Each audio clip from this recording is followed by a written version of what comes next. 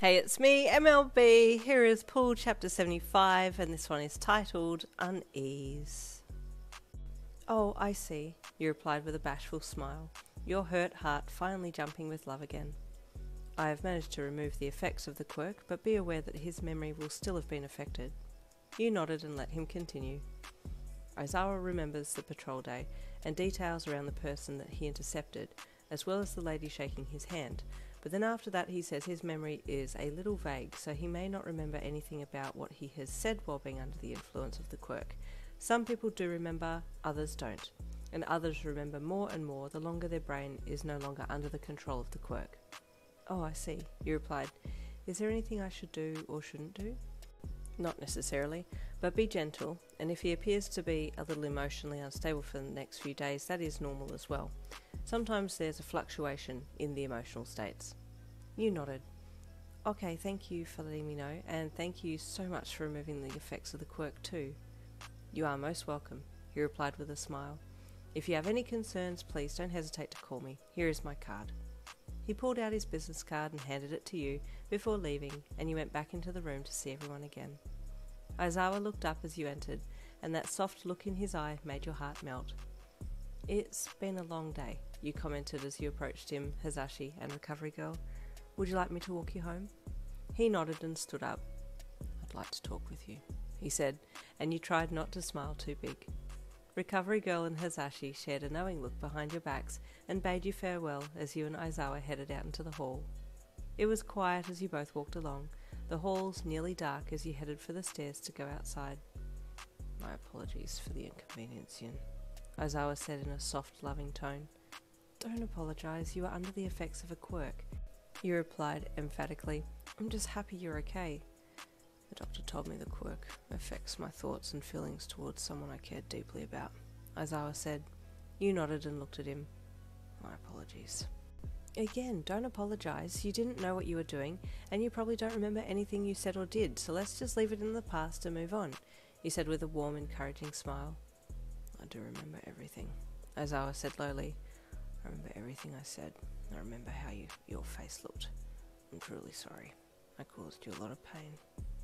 No, please, he said, stopping and turning and putting a hand on his arm. I'm just happy you remember me, and us, and that it's all over. He turned to you, looking like he wanted to hug you, but then he stopped himself and gestured to the door. Let's keep walking, he said. Probably doesn't want to get caught hugging on campus, you thought. Out of the school grounds, you walked together.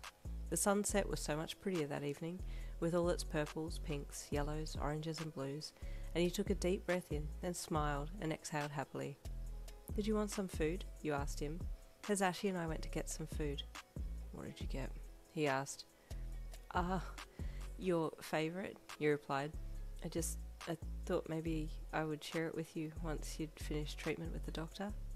Suddenly Aizawa grabbed you and turned you towards himself, his mouth taking yours against his. In the middle of the quiet street, as the street lamps lazily flicked on, you two kissed, for the first time in 2 days. It felt like it had been an eternity since you'd had his lips against yours, and you nearly cried from happiness. I'm truly sorry again, Yin, he said once he had pulled back from the kiss and hugged you close. Don't apologise, you said sadly. Please stop apologising. He pulled you even closer, and your heart ached. You felt like everything was better again, but at the same time, something wasn't right. Why did he keep apologising? The rest of the walk to your place was silent, interspersed with light chatter, and he gave you another small kiss when he dropped you off at the front gate. Here, he said, handing him the food. You need it.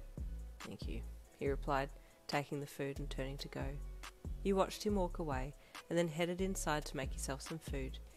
You were only half hungry anyway. Your stomach was churning with a little unease. Is he really 100% okay? Aizawa walked on alone, deep in thought over what had happened. I hurt her. She's the last person I ever wanted to hurt, but it just happened so easily. All it took was a quirk to cause me to make her make those faces. I thought I was strong enough for the two of us, strong enough to protect her and her happiness, but I was wrong. He grit his teeth angrily and wrinkled his nose as he hung his head, fringe falling low. I can't have anyone close to me. They will end up getting hurt. The further away she is from me, the less likely she is to end up unhappy, he thought. He walked on a little further, making his way through the front gates of his apartment block and heading up to his front door. I'm sorry, Ian. We can't be together. You're better off without me, he thought, as he headed inside his apartment and placed your food on the table. Back inside your apartment, you are suddenly hit with a wave of dread. What if Aizawa makes a decision about us in the next few days when he's emotionally unstable from the quirk detox, you thought. I might text him and let him know that he might be feeling a bit strange over the next few days and that it's normal and will settle, and that he shouldn't make any big decisions in that time. You reached for your phone and opened it, going to messages so that you could text him quickly. Just as you were about to send him a message, you received a message from him, and your eyes lit up, then immediately dulled as you read the preview line. Yin, I'm sorry, but I think it's for the best that we...